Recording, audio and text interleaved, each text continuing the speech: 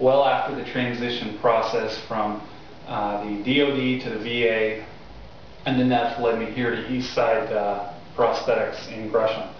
And I got to tell you, we're trying a new system. I'm sure you know all about it. But the best part about this is it's not up, the socket, the AK socket isn't up in my rear. I'm not resting on my butt bone. And I'm sitting on my butt instead of the prosthesis.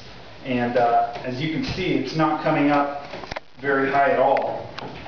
And I've got to tell you, John, I don't want to hurt any feelings, but I'm more comfortable than I've ever been. You can see, hopefully, how it's shaped, and really quite comfortable. This is something that I've been interested in. I think I'm walking well.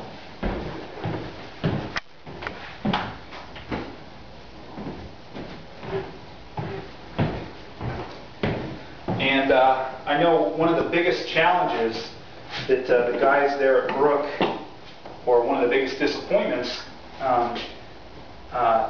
for me too, was the material, the polypropylene material. You know, it doesn't look as cool as the carbon fiber, and I think you can do this with carbon fiber too. They know all about that, but you know, once you settle into this level of comfort, I don't really care how they look anymore. I'm extremely comfortable and quite happy.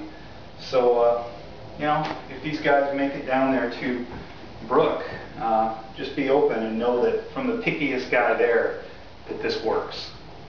See you soon.